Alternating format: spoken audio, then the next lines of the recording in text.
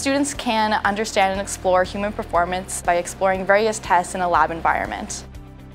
Students take part in every part of the testing, from the equipment setup to running the test themselves. One test that we perform in the lab is the VO2 max test, or maximum oxygen uptake test. It measures the maximum amount of oxygen that a participant can intake and use during intense exercise.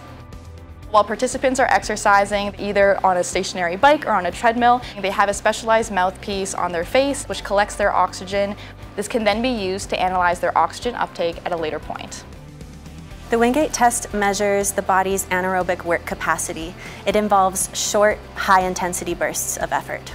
It can tell us about peak power performance and work capacity for sports that involve high-intensity bursts of energy, such as soccer, basketball, sprinting, or hockey.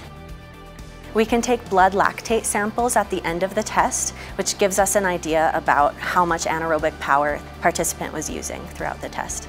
The skills and the knowledge gained from students administering and participating in these tests is directly applicable to their future careers, whether that's in research or creating training plans for high-performance sport.